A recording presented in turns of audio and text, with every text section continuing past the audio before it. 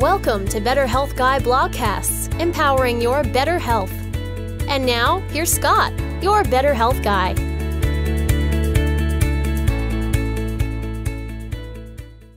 The content of this show is for informational purposes only and is not intended to diagnose, treat, or cure any illness or medical condition. Nothing in today's discussion is meant to serve as medical advice or as information to facilitate self-treatment. As always, please discuss any potential health-related decisions with your own personal medical authority. Hello, everybody, and welcome to episode number 33 of the Better Health Guy blogcast series. Today's guest is Dr. Dawn DeSylvia, and the topic of the show is whole life health. Dr. Dawn DeSylvia is a nationally recognized board-certified doctor in family medicine with over 15 years' experience in functional and integrative medicine.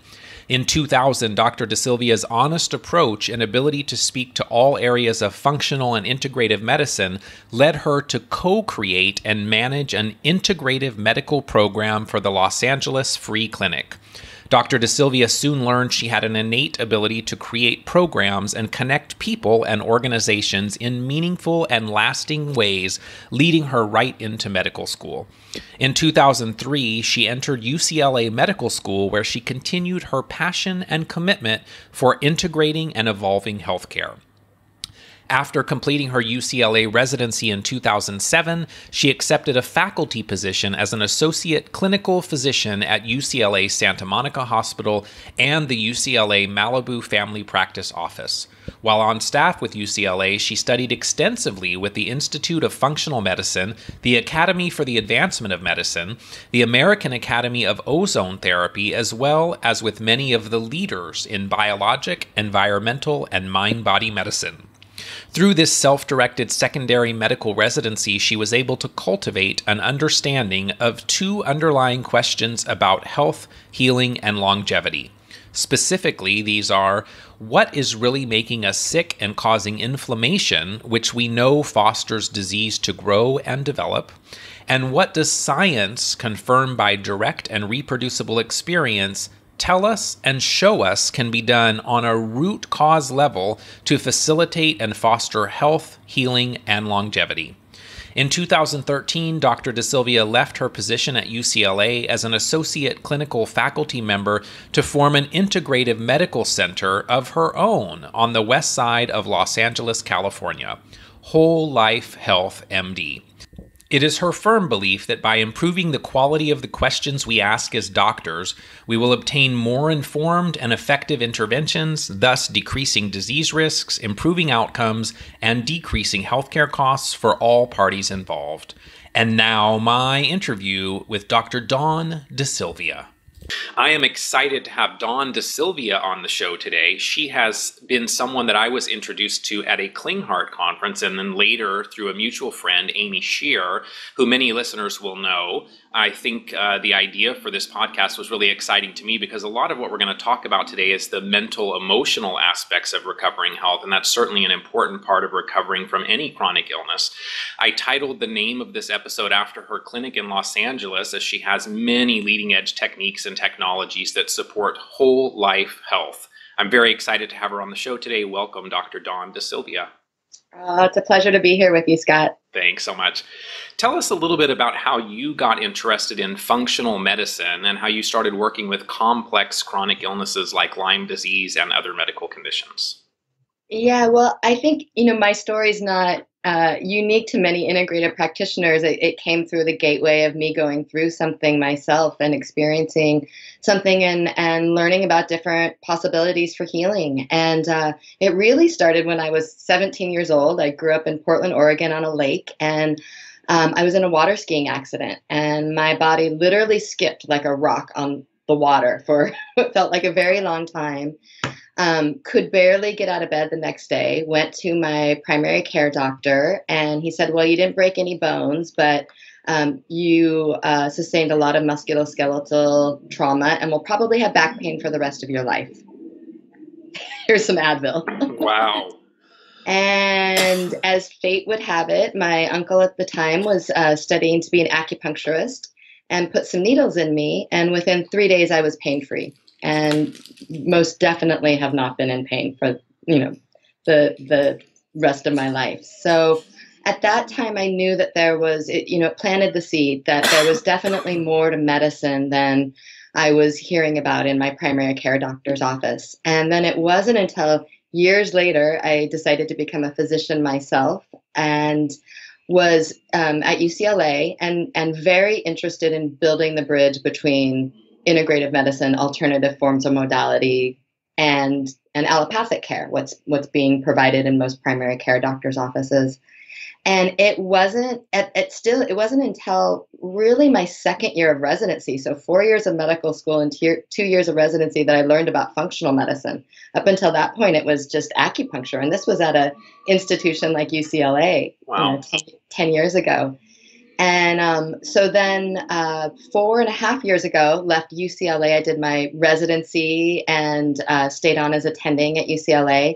And then 4.5 years ago, left to open my own integrative and functional practice, and was really, learning on the line of fire, kind of, why are people having these reactions to things that on paper sound, as the right protocol for somebody with IBS or allergies. And then again, as fate would have it, became familiar with Dr. Dietrich Klinghardt, and that really put the missing link in for me in being able to really integrate medicine and build the bridge not only between allopathic medicine and all these different modalities, acupuncture, herbs, homeopathy, energy medicine, but then bringing in the science behind how our minds and our emotions really impact us on a cellular level.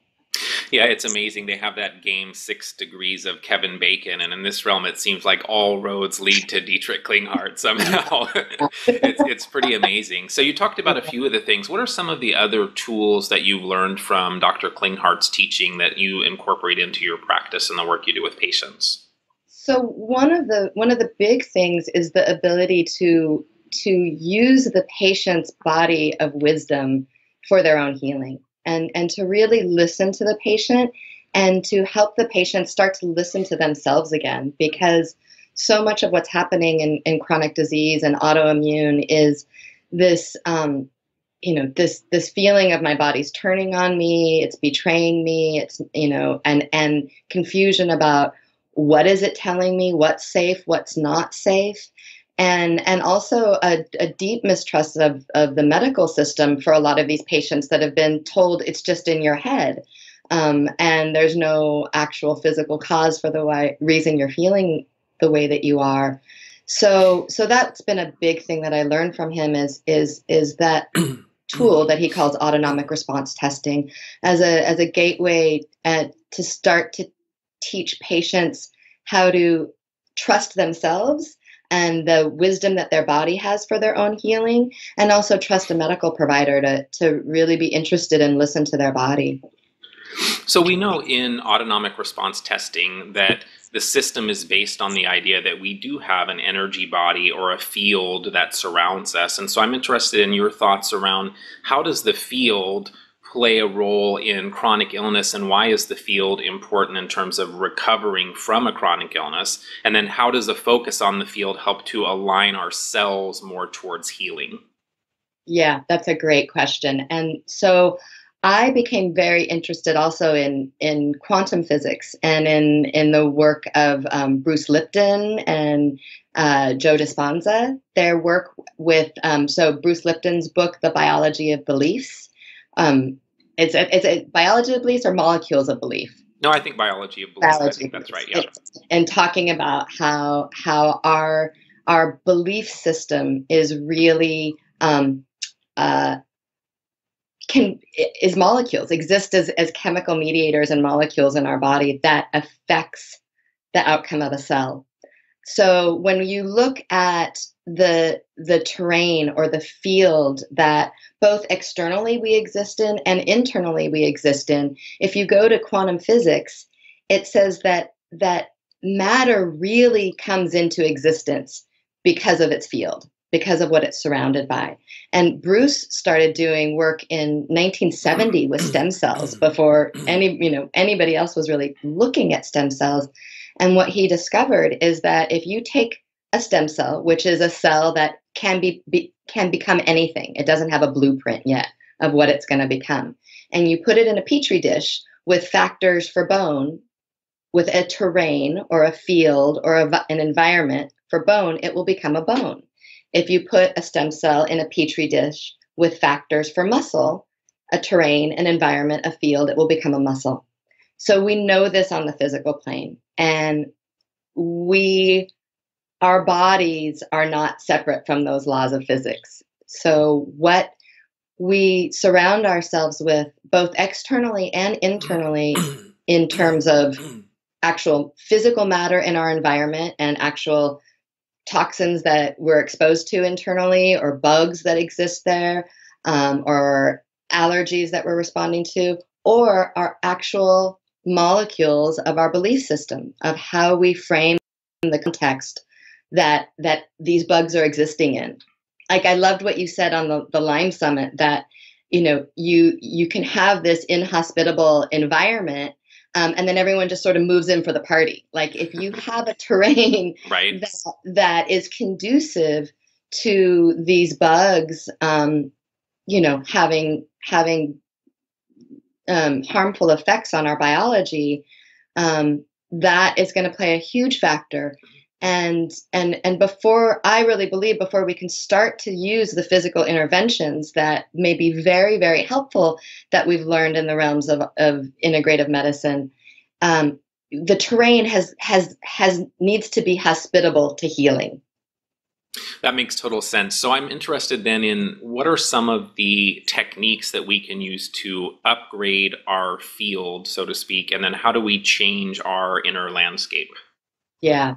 So a lot of I'll talk about what I've been using in the past, and then some things that I'm really excited about starting to use that I'm just learning about. So for years, starting with mindfulness and meditation, and there's been so much research about we can really change the structure of our brain by slowing down, connecting with our breath, and becoming mindful and present in the moment. So this can be very challenging for people with chronic disease, because our brains get on fire because of the bugs and the toxins.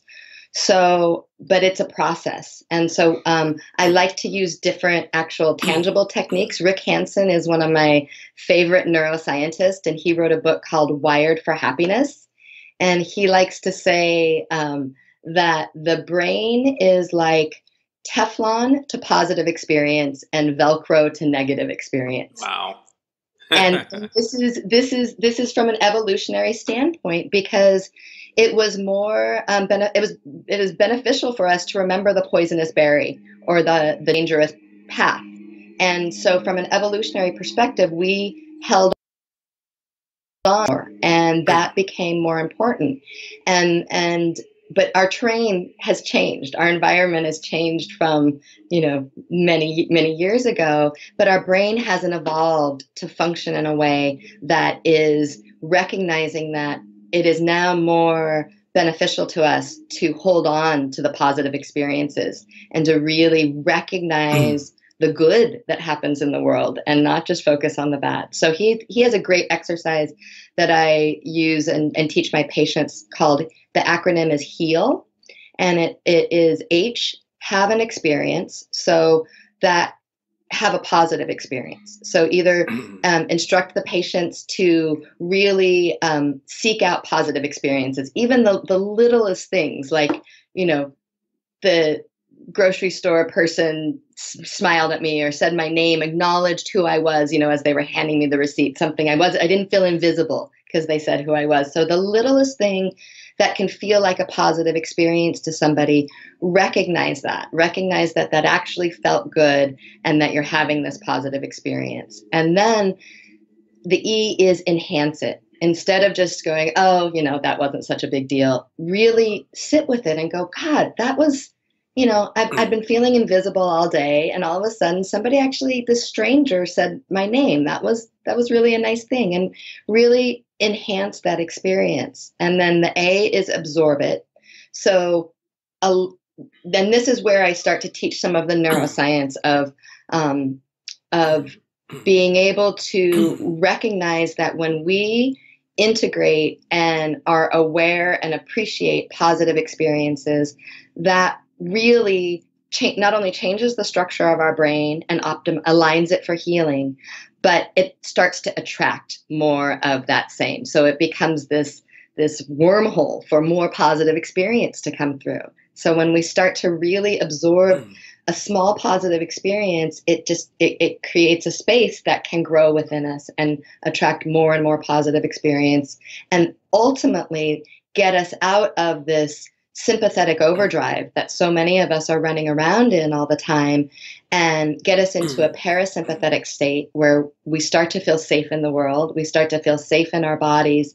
And it's really only there, as we know with the work in ART, that once we're in that parasympathetic state, then healing can occur. If we're in the fight or flight state, it's the tendency to bounce even the best healing modalities off of us can happen. Yeah, that's fantastic. And I like the acronym HEAL. Obviously, that is very apropos for what we're talking about here. So how do we change then our perceptions of you mentioned these things, our disease, our toxins, our bugs? How do we change the perception so that we can shift that into more of a positive direction or a positive relationship? How do we shift out of a victim mentality or victim kind of position to more of a hero position, as you phrased it in some of our prior conversations? And then how does that facilitate healing? Yeah. So a couple of people I want to talk about is Joseph Campbell's work and the hero's journey. And this is where I start to help patients reframe what's happening to them. And that I really believe, and also Einstein said, how did he say? He said, the single most determinant factor of one's happiness is whether or not you see the universe as friendly or not. So this belief that things really are happening for us. It's not a punishment. It's not, it's in Native American also, they see all illness as this gift, because they view it as something that's come to the person and the whole tribe to teach them something and to evolve them into something better than where they're at currently. So I think, for some people, and a lot of times it can be a really radical belief when, you're really sick or you're really in pain, to feel like, actually, this is a gift. This has come to teach me something and bring me someplace so much better than where I'm at right now. I just can't see it, and I never would have gone there without this illness. And you hear that so many times with people who've recovered and found meaning through their illness, that it really was a great gift. They just couldn't see it at the time. Yeah, I mean, that was certainly my experience as well. I mean, this, having come through 20 years of Lyme disease and mold illness, there's so many positive things that came out of it. But as you said, trying to recognize those when you're really physically struggling and in pain is difficult. But I think many people certainly have had that experience, that once they've gotten through and looking back, they see so many positive, beneficial things that came out as a result of their trials and struggles. Yes.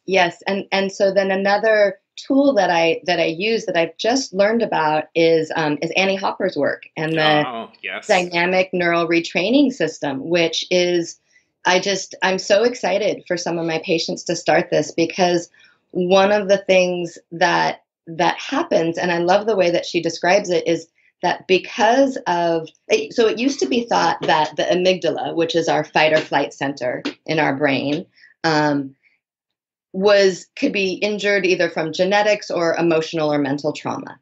But what we're really seeing now and learning is it's actually, it's bugs and toxins, and there's other types of trauma. I couldn't believe this. When I was looking up some things for our talk, on Wikipedia, it had a link and a reference that the amygdala can become injured as a result of parasites harboring and living in the amygdala. Wow. And there's been some studies. So the science is really saying, yes, it's multifactorial, how we can develop these areas of brain injury. And then what happens is that we get literally the amygdala, whose job is to tell us what is safe and what's not safe, and what is medicine and what is poison, becomes goes rogue, and it just starts to really misperceive things as what can really be harmful and what can really be helpful. And this again becomes really challenging then, is because there is truth that yes, there's allergens and toxins are bad for biology, and certain bugs can create a lot of inflammation in our body. But again, it's the level of threat that is activating the amygdala and really causing it to be in this hyperactive state, and again, not trust anything and react to everything. And so Annie was somebody, what's amazing is that she was somebody who, was in that state herself. I heard her speak, and she said she was homeless, not because she didn't have money, but because there wasn't a building that she could live in that she didn't have some severe physical reaction to. So she started to learn the work with people like Bruce Lipton, and the ability to actually rewire the brain and down regulate the amygdala so that it can start to process data more accurately. And so I think it's a really valuable system.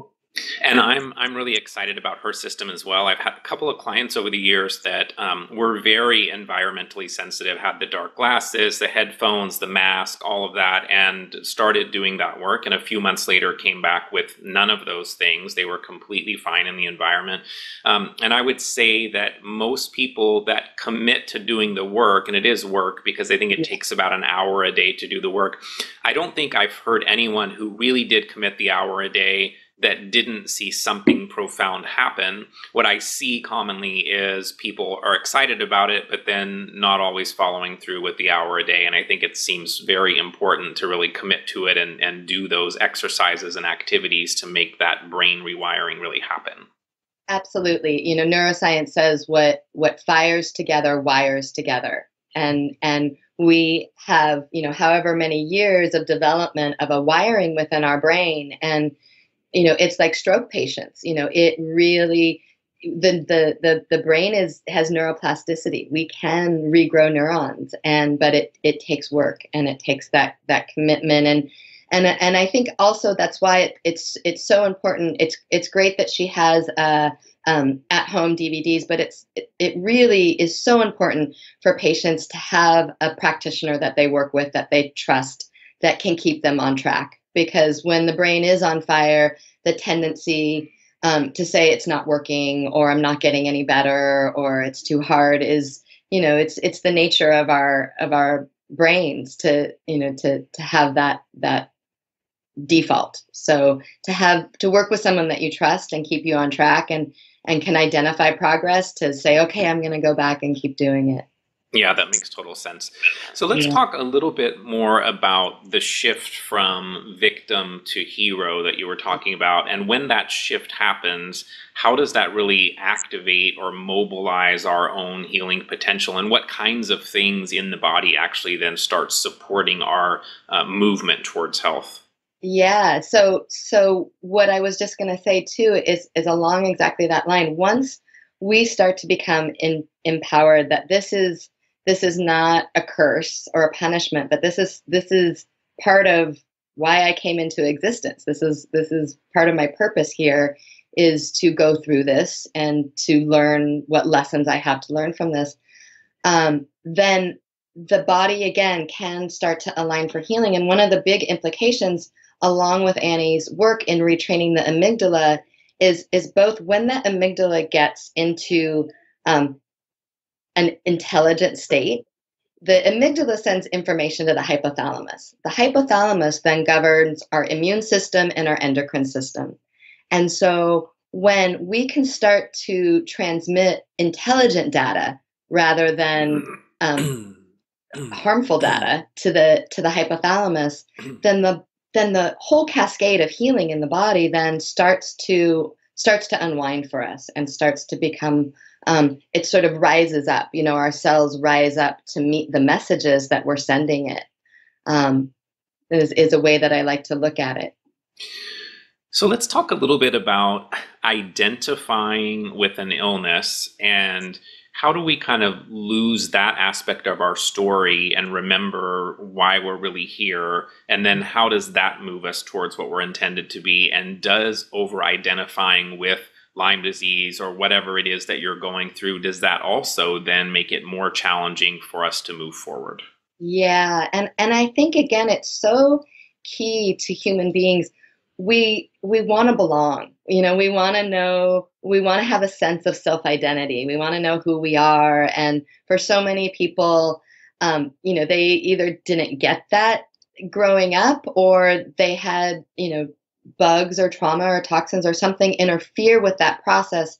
So that sense of self, sense of identity, sense of belonging, sense of having a purpose. There's so many people that, don't really, that they just feel very lost. And I think that, we could have a whole nother discussion about how that's affecting our culture, and people not having a place in society and a purpose and a place in the tribe. They can feel invisible or unimportant. So I think it's very, very important to have a sense of identity and a sense of belonging. But I think the risk and the challenge with our awareness of the bugs and the toxins is that then that becomes the person's identity. They've been, invisible in the medical community or in their family for so long of having these symptoms that don't have any cause, and now they have a reason. So it becomes that becomes their meaning, and it does a great disservice to stay identified to that rather than use the illness and the bugs as a gateway to really understand who they are. It's not the bugs who they are. And it's interesting, you've mentioned the word tribe a couple of times, and I know in Gilbert Renaud's work with total biology and recall healing, he talks about the conflict in Lyme disease being one of not having a clan, which is an interesting connection there as well. Yeah. Let's talk a little bit about in chronic Lyme disease and chronic inflammatory response syndrome. In those conditions, we know that inflammation is such a core piece of those conditions. And Mary Ackerley talks about brain on fire. You've mentioned that as well. So how do you feel that our environment and our world really contributes to these disease states and making them more severe? People struggling with things like autism and Lyme disease and mold illness and so on. What's really the message that we should take away in terms of how we can really move forward and thrive in the planet that we have around us? Yeah, that's a great question. Well, unfortunately, there's a lot to be worried and scared about in the world right now. There's real danger. There's real danger, and there's real unfortunate things, to say the least, that are happening on the planet right now. Again, though, to recognize that this is happening for us. All of that's happening is not something to stay indoors and to isolate more and to get more afraid of. And our culture really thrives on that. We'll spend more money and we'll watch TV more instead of going outside if we're scared. If we stay scared and we think that we have to have something to feel safe, then we live in a culture that perpetuates that. And so to really recognize, again, the terrain, to become very aware of the influences on our nervous system. And recognize, yes, there are harmful things, but that doesn't mean that. And I tell my patients this all the time. Some of my patients who are really new to this type of medicine, and I start talking to them about the bugs and toxins. They get this worried look of like, this is really, this doesn't bode well. And I say, no, it actually does. This, it's teaching us how we can live more mindfully on the planet. So it's really about recognizing and being honest with the reality of the terrain and the world that we live in, and not buying into the fear and and really using it and being able to soberly see it as medicine and as something that's going to help us evolve ultimately. And in Dr. Klinghart's world, we're both familiar with the Klinghart axiom, and we know the importance of detoxification, the infection piece, and the emotional piece. But a big part of what I took out of Dr. Klinghart's work was really the detoxification piece and how important that is, even more so than having a war or a battle with the bugs and kind of approaching recovery from that perspective. And certainly heavy metals and pesticides and chemicals and EMFs and all of those things that we're exposed to in our modern world, I think they do play a significant role in a lot of these conditions. And so, being aware of things like detoxification and what are we really doing to support our body from that perspective as well. Back to your comments about the terrain, I mean, that certainly plays a role in the terrain also. So it is interesting. And I think when you look at a lot of these chronic conditions and how they are exponentially increasing, it seems that many people tie that increase back to the toxicity in our environment. Yes. Yeah. And, it's double edged. We're living longer than we ever did before. So the body has more time for injury, but also, the chemicals and the substances in our environment. I mean, I tell people all the time that our immune system is so sophisticated. I mean, its job is to recognize self and not self. Its job is to say, this is foreign. I'm not sure this is good for me. And from an evolutionary perspective, that served us really well. If we ate a poisonous berry, I was just listening to this again on the Lyme Summit, the histamine connection. All of the histamine receptors in our gut served us really well, because if we ate something poisonous, it was just going to cause this inflammation, dump a bunch of histamine into our gut, and we were going to get the poison out. And so, but now, we need to start to retrain the histamine reaction, because it's causing a lot of chronic inflammation.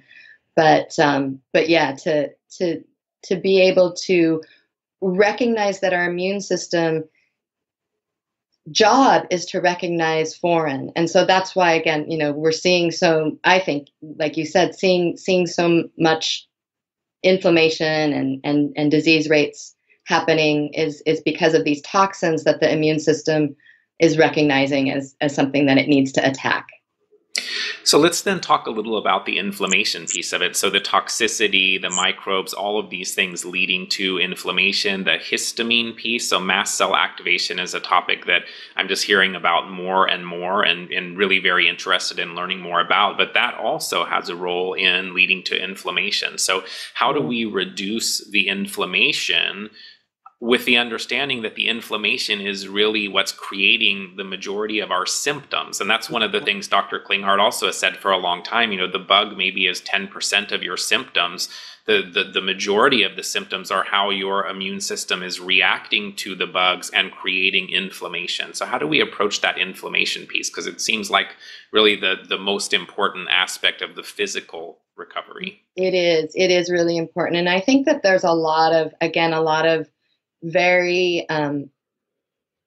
promising and exciting things that are starting to happen, because both with some subtle things with just processes of getting the toxins out and re-educating the immune system. So I use LDA and LDI in my practice, which is a great way to re-educate the immune system to not get so reactive against things that really aren't inherently that deadly to us. So different tools to actually calm down the inflammatory response or the immune response and get it to start to function more intelligently. Just basic things like, diet changes. We do need to be eating clean. We can't, we do need to have clean environments, just not being aware of what the toxins are and what the chemicals that make us inflamed are, and just starting with some very simple interventions. Again, for patients, like a whole anti-inflammatory diet can be very overwhelming. So I say, pick one thing. Let's just get rid of sugar, do everything else, but just let's start with one thing to just turn the dial down a little bit. So things like neural therapy, I think, can really reset the nervous system so that, again, it's out of that sympathetic drive and not creating all those inflammatory cytokines in the body.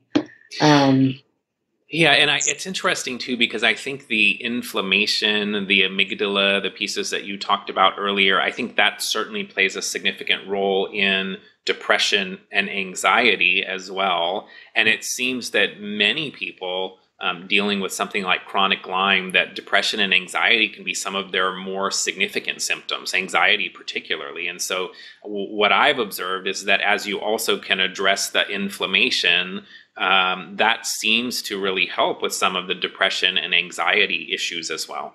Yeah, I tell patients all the time, the same chemical environment that exists in our body when we have the flu or have been in a serious car accident is the same chemicals that exist in our body when we're anxious or depressed or really scared. So it's these inflammatory cytokines. So however we can come in to downregulate and decrease the inflammation, I think is, just exponentially powerful for healing. I'm excited to hear that you're using the low dose immunotherapy. I had Ty Vincent on the podcast recently as well. And some really, nothing works for everyone, but there's some really compelling stories. I've heard some great responses in some kids with pandas, for example, doing the strep LDI. So I think that certainly is an exciting area that hopefully will continue to benefit people going forward. Yeah. Let's talk a little bit. You mentioned gut. So what role does the gut play in regaining health? It's kind of an area that I see people maybe not focusing on as much as maybe it warrants. And then how does the gut issue lead to confusion within the immune system? How does it lead to the immune system having more of an inability to differentiate between friend versus foe? Yeah. So, that was one of the first things that I learned when I started learning about functional medicine is there was a book, again, I think in the 70s. There's such a lag time between scientific discovery and integration into medical care, but the gut is the second brain or something like that. And again, it was from a neuroscientist, someone doing neurobiology that recognized that we have more serotonin receptors in our gut than we have in our brain. So really started connecting the gut-brain axis. And so what I think, and this also is very philosophical to me too, in the way that what we ingest is it creates the building blocks of who we are. So again, the thoughts and the people and the things that we take in really influence us, but literally what we eat affects the lining inside of our gut. And what starts to happen is that, because so many I think about the diet I grew up on and the things I ate, it was probably 95% chemicals. And I just, I had no idea. But so again, our gut is so, from an evolutionary perspective, has this, front line of defense to recognize what is foreign and what could be harmful to us. So when we start to ingest things from an early age that start to create inflammation in the gut, and then put on top of that antibiotics, where there was a time that people and still people will be on not chronic disease patients, but just for flu infections, people will get antibiotics and steroids. When I was working at UCLA, it used to drive me crazy. I worked across from an urgent care, and the people would go in there with a sore throat, and they would come out no matter what they had with a Z-Pack and a Medrol dose pack. When they had a virus, that makes a lot of sense, right? So let's give you antibiotics to reduce your response to the virus, and then steroids to just wipe out your immune system. And God bless, because they heard in a conference that reduced symptoms, and they had 5 minutes to help somebody, and that's what they thought was going to help them. So, but interestingly, maybe part of that is because antibiotics also are anti-inflammatories, right? Exactly. And so maybe that's the reason that it seemed to help. Right. Yeah. So we get a lot of inflammation in the gut, and so then what was once this tight barrier and really a good protection for us becomes a very porous like structure, where we just start to take in more and more toxins, and then things that are good, that aren't inherently bad, are just seen as foreign because it's a different shaped molecule. Now it's a big molecule getting through instead of a small molecule. And so we really do have to, take out what's perpetuating the inflammation in the gut, and start to heal it, start giving factors back that can help heal that. I have an organic avocado and zucchini power shake waiting for me right after this conversation. So, you were mentioning serotonin, and one of the things that also is interesting to me, and I didn't realize this until recently, was that the majority of the melatonin in the body is actually produced in the gut as well. And so, we know in people with chronic conditions that sleep is such a big factor. So improving the focus on gut, removing foods that were potentially sensitive to, working on healing the lining of the gut. I like the Zach Bush's work in this area as well. I do too. I use Restore a lot. And again, not everything is right for everybody, but the Restore has helped a lot of patients. And some of the most interesting things that people will say is, my brain turned, like I've lost the brain fog. Very interesting. Yeah. So you've gotten around and really looked at a lot of different things. And in our earlier conversations, I know you also are exploring Bob Naviau's work with the cell danger response. And so I'm interested. I've had Dr. Neil Nathan on the podcast, and we've talked about that a little bit. And I know he's been involved in some of the research that Dr. Naviau's been doing as well. But how does that cell danger response model explain chronic illness? And then knowing that Suramin, which is the drug that was used in some of the studies to turn off these purinergic receptors, as I understand. Since that's not available in the US, what are some of the things that we can do to turn off this cell danger response? And then how does this ongoing response result in an overgrowth of microbes in the physical body? Yeah. So when I learned about his work, it again was so helpful for patients to understand, oh my gosh, that's why I'm so tired all the time, is that, again, we're from a survivalistic point of the cell, if it feels like it's under threat, it's going to take all of its energy in the form of ATP made in the mitochondria and use it to fight the war. Like it just wants to live. And so it feels like it needs to protect itself. So it's going to steal all of that energy and use it to fight the war. So then it's just not available to people to have the energy to live their lives. So that was a great help to explain that process to people. And that's actually what's happening.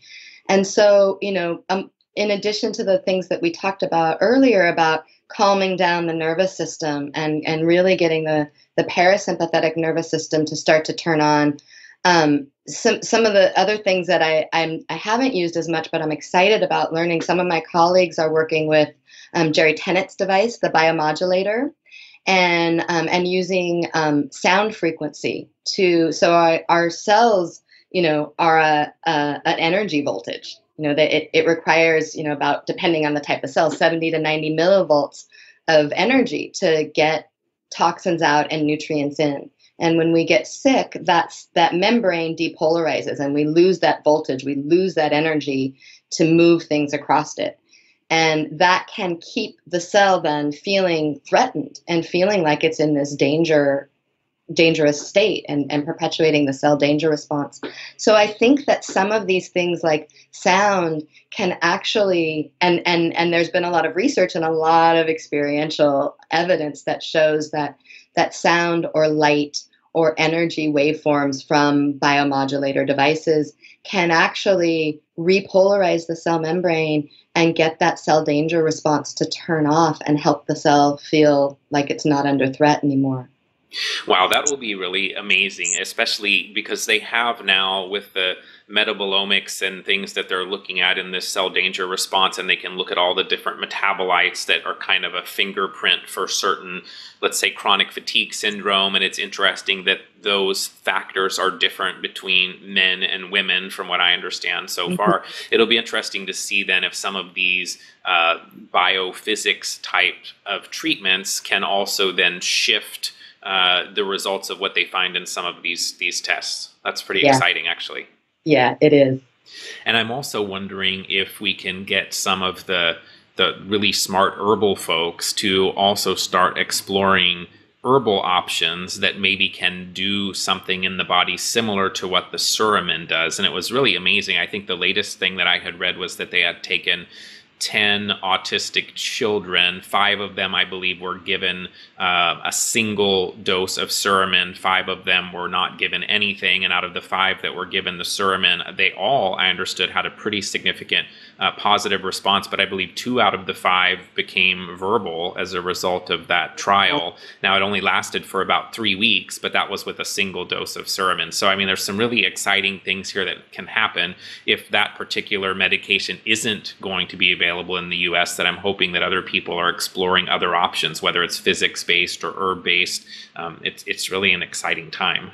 I agree. It made me think of a molecule, butyrate. So butyrate has been known to help heal the lining of the gut. But as many of us know, it just tastes and smells terrible. So even in adult patients, it's really hard to get compliance, let alone in kids. And there is a company that has now formulated a non-odorous form of butyrate that is really having some great success with autistic children. And so again, I think it's by way of starting to heal the lining of the gut, then the lipopolysaccharides that go up into the liver and systemically and cause all this inflammation from the gut bugs, again, the cell then starts to feel like, I'm not under as much danger anymore. I can calm down. So I think, again, it's really incredible that they're doing this sort of research where we can start to then apply it to different herbal formulas and see how that can affect it as well. Now, if I don't ask you the question, I will get a dozen emails asking, where do people find the non-odorous butyrate? Oh my gosh. So he was, and I should have had the name exactly on the tip of my tongue. Maybe I'll post it in the show notes. So yeah, post it in the show notes. Yeah. He was the former founder of Thorne, and is a biochemist himself. And I actually met him at the Environmental Medicine Conference this last year. His name is Al, and his last name begins with a C. And so anyhow, and it's just, he's been doing work with Dr. Perlmutter and a lot of different people that have really been seeing these neurologic changes by regular use of the butyrate. So I'll get you the name of him and the company. It's exciting. You know, I have to laugh because I remember the bottles of butyrate that I used to get, and they definitely smelled, but then they would put one capsule of cherry something in there that was supposed to mask the smell over the rest of the bottle. It added insult to injury. Absolutely. So let's go back for a minute to the limbic brain and talk a little bit about our beliefs and our traumas and our memories and how those things are kind of wired in such that the limbic brain sometimes confuses what is true with what is not true.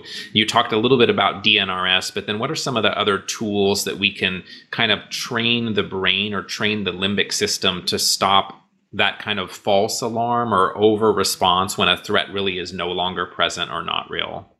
Yeah. So again, I think that, sound healing, even just having, and back to Rick Hansen's experience, just looking for the good and enhancing that so that our body knows on a really deep level, even when it gets really confused, it feels good.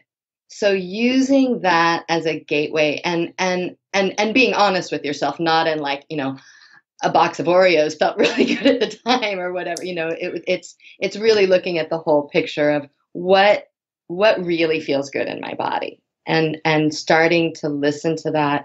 And again, I don't think people can do it on their own. I have a lot of patients that get into that. Oh, I'm doing something, but I think it is so important because of the ways that our blind spots, we have blind spots and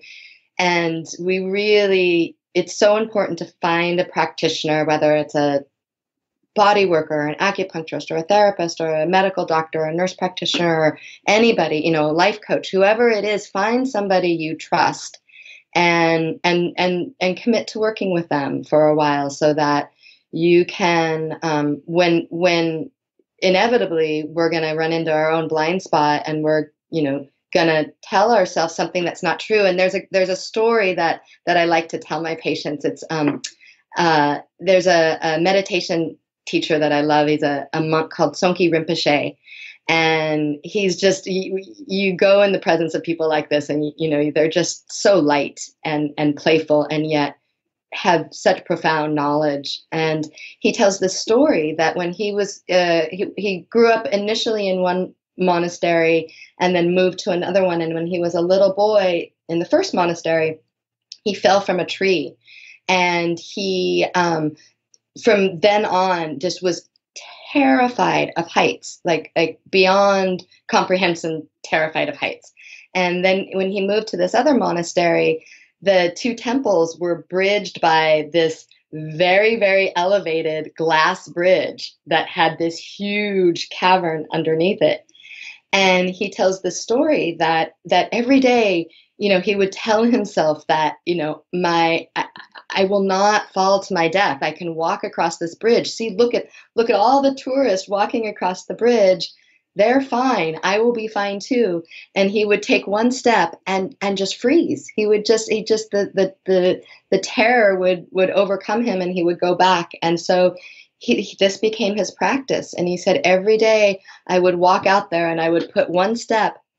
And he said, when I started to recognize that my fear was real, I was having this real fear response in my body, but it was not true. Mm. And there's a distinction between those two, and I think then he started to heal, and eventually, of course, walk across the bridge, and he I think it's so pertinent to the chronic disease community, because yes, these things are real, and yes, our brain is perceiving these things as threat and ultimately not that good for us. But again, the level of threat and how it can really hurt us, it's probably not as true a story as we're experiencing. And so I think that's a valuable story to remember. It's interesting because it reminds me of a story about my mom when I was actually a child living in Southern California. I was born in Santa Monica, and I lived down there until I was about 12, and I lived in an area that was not necessarily the safest. And so I remember at night in my bed, and the lights from the helicopters would come through the backyard. They were looking for somebody, and my mom would always have me recite fear, false evidence appearing real. Yeah. And so it's kind of the same idea. It's funny that popped into my head when you said that story. So many of us that have been through a chronic illness like Lyme disease have really lost our ability to trust that our body can serve us well. So how do we shift from that feeling of the internal battle and abandonment of our own self to reestablishing that trust and really moving more towards healing? Yeah, and again, I think it's with just the single identification of an experience or something that feels good or healing. And neurotherapy has been a great tool for that, for me to have patients start to have this experience of a connection with their body. And even if it's an awareness of why something happened or why something developed, to really start to foster that sense of connection and purpose, and then again to be able to have a single experience that feels good. And so again, anything that I can do to help people tune themselves to the good in their lives, and whether it's doing a joint injection and helping alleviate pain, even if it's for a few minutes, to again marinate in that good experience so that they feel like it's possible, like it's not, I'm not going to be in pain forever, because that's the story that so many people feel, because it feels so bad. They just feel like it's not gonna get better. And so to have a single experience, and then to be able to really use that experience and talk to the person about this is evidence. This is evidence that your body knows how to heal, that your body can feel good, that your body can be pain-free. I think is really, really valuable for people. Absolutely. Yeah, that's great. So let's talk a little bit about parasympathetic and sympathetic states. So we know that when we have these false alarms, the limbic system, the amygdala, those responses really keep us in a sympathetic state. And I would say probably everybody with Lyme disease and everybody with related conditions and illnesses, that most of our 24 hours out of the day we're spending in that sympathetic dominant state. So what are some of the tools, maybe devices, anything that you're familiar with that can help us spend more time in a parasympathetic dominant state, which is really then conducive to supporting healing? Yeah. So it's coming up with something, identifying what is individual to that person, because for some people sitting and meditating just sends them straight into sympathetic. And so I had a patient say, I get very anxious when I sit and meditate, but I love to sit in my garden and listen to the birds.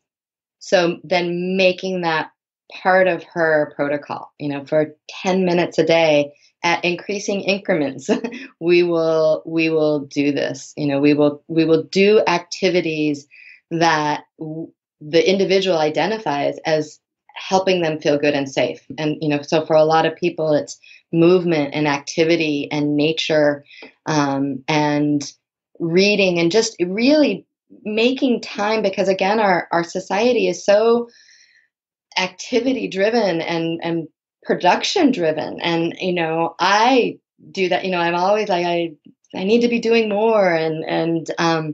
But to recognize that absolute importance in our healing, both of ourselves and I think the planet, to slow down and to put value on idle time, what can be considered idle time.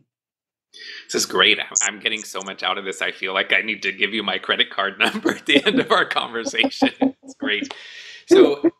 So far, I mean, this has been fantastic around the mental, emotional stuff. I mean, it's really, really critical, and I think it's an area that people need to explore more to really support and facilitate healing. But I know you also are a fantastic physical intervention practitioner, and piggybacking those things on the mental, emotional interventions that you use with patients. So from a physical intervention perspective, what are some of the things right now that you're the most excited about? So one of the things that I'm really excited about is ketone powder, and I had heard about this for a year or so, and the ketogenic diet, and there's some people that so ketosis is the process of when our body goes into a fasting state, it breaks down ketone bodies from fat and uses this for energy sources, particularly for the brain. So there's a lot of research shown that intermittent fasting or extended periods of medically supervised fasting can be very healing and non-inflammatory. A lot of research even around cancer protocols using this, and old research looking at decreasing seizures in some populations of kids using ketogenic diet. So it's not new science, but it's getting more airtime right now. And but for some people, intermittent fasting or extended periods of fasting, and especially if they're in a more toxic state, is not the safest thing to start doing. And so ketone powder by a company called Prove It formulated, it's a powder, and they're ketone bodies, and it seems to be really helping the brains of a lot of my patients in a couple of different ways. One, I think it's starting to pull some of the mycotoxins out of the brain. And so I think, again, it's going to be really interesting to do some testing around that. But mycotoxins, of course, are lipophilic. So that's why cholestyramine works so well at getting it out of the body. So the lipophilic nature of the ketone body starts to be able to excrete these toxins out of the body. So I think it's aiding in detoxification. And then it's also by ways that I don't think we're entirely sure of yet, but it's decreasing sugar cravings in a lot of my patients. And so that is huge because for a lot of people, the bugs really crave sugar. And I know for kids, that's a really hard one for parents to get their kids off of the sugar because the bugs and it's just the state of the gut's just screaming for it. And so to start to be able to do something that actually patients are just kind of effortlessly walking away from sugar has been something that's been really exciting for me to see. So with the ketone powder, and it's interesting because that's almost in the realm a little bit of Dave Asprey's work with putting the butter in the coffee, and then not only are you getting more of the fats, but also the butyrate, right, from the butter as well. So let's talk a little bit then about most people when they think about ketogenic, they hear, oh my gosh, I have to completely change my diet. Now, with these exogenous ketone powders or exogenous ketone products, how important is it that the diet is also changed, or can these still benefit patients even pretty much with their existing fairly healthy diet approach? Yeah, I think that's been, to me, what's been so impressive about this is that it's benefiting patients. You can take the ketone powder with a meal. You don't have to be on the ketogenic diet per se to benefit from the ketone powder. It's interesting because the one thing I haven't, and I've followed some of this ketone discussion, but I had not heard the connection to potentially helping to detoxify mycotoxins. And having gone through this, and Dave Asprey has said the same thing, but having gone through Lyme disease myself now for many years, and also mold illness twice, I would contend that the mold illness was more significant than the Lyme disease probably ever was. And so other tools to help support detoxification of these exposures to environmental molds. A lot of times people get out of the environment, but then they still need to do the cholestyramine or other things. And so having something that really potentially helps support that, that's really exciting. Yeah. So very cool. Let's come back to the biomodulator. So Dr. Jerry Tennant, he's in Texas. I have used the biomodulator a little bit over the years and been very interested, especially how you can use it to measure the voltage of your own cells in certain areas of the body, and then also use it to upregulate the voltage as well, right? It can also be used as a therapeutic device. But how does the biomodulator help the body then to tap into the whole stem cell state? And how do we use light, energy, and sound to optimize our healing potential through the production and utilization of stem cells?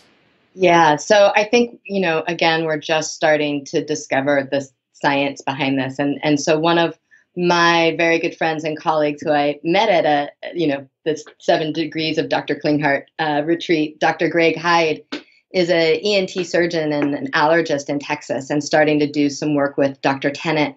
And so there's a laser within the biomodulator. And so again, it's a frequency.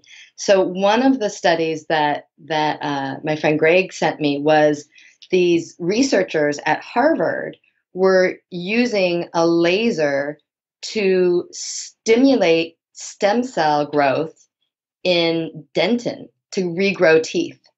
So they showed that light waves, lasers of certain frequencies, can actually stimulate stem cells.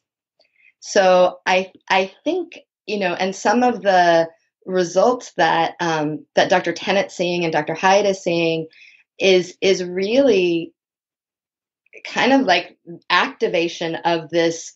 Patients will go from pretty severe symptoms before a treatment to complete resolution of symptoms after the treatment. So I really do think that the lasers and the lights, again, have a frequency that these researchers at Harvard started tapping into that can actually stimulate this pluripotent potential inside of our cells that can just go from sick to well Yeah, that's amazing. And one of the areas that I think is still difficult for people that I would love to see new solutions arrive around this biophysics kind of tools is dealing with dental cavitations, right? I mean, people still are having to do some of these, and I've done 2 cavitations myself. But I mean, those surgical procedures, they're not the worst thing in the world, but they're certainly not something that is enjoyable. No. And there aren't. I have not really seen any compelling alternatives yet, but I bet when we get 5 or 10 years down the road, we'll probably be thinking about resolution of cavitations in a completely different way, more along the lines of the tools you're talking about. I think so too. I think Yeah, so too. that's amazing. So what do you mean by the saying, your genes are not your destiny? I think this is such an important thing to understand. Yeah, especially in, the environment right now where we're so fascinated with our genetics and discovering, that what those mean but what we know is that that's just like it's like a book, but that book doesn't have any inherent ability to be read by the body, to be opened, to be expressed, unless the things that sit on top of our genes, our epigenetics, tell it to express itself. So if we aren't doing something that is telling our genetic material to get cancer or have allergies or, rheumatoid arthritis, if we don't have the terrain or the field that encapsulates our genes to express itself, it is not going to tell that story. It's going to tell a different story. So I think that, again, it's just science is so inspiring to me, the way that it can give us this knowledge and this hope that we can influence our health on a very, very powerful level. Well, I think it's even exciting that we can start to learn about how nutrition influences genetic expression in the world of chronic inflammatory response syndrome. And Dr. Richie Shoemaker's work, they're really, and he's been talking about this for a couple of years, but I'm just starting to see people really look at it where they have the transcriptomics testing, and they can look at a whole series of hundreds of different genes that are upregulated in a stress response, and then implement VIP nasal spray, the vasoactive intestinal polypeptide, which is part of the biotoxin illness protocol from Dr. Shoemaker, and then go back and look at those genes again and see that they're no longer in that stress expressed state. So that's pretty cool stuff. It is really cool stuff. And I think it's things like this that are just going to start to build these bridges. I mean, I tell people I really think we're in a renaissance with medicine right now, because these things that have been, very criticized and not valued, we now have these tools to bring merit to them. So it's really exciting. I totally agree. So what are some of the key things that you do on a daily basis to optimize your own health? You have so many tools at your disposal. I can imagine this is going to be interesting. on any given evening, my staff walks into my office after clinic and they're like, there she goes again.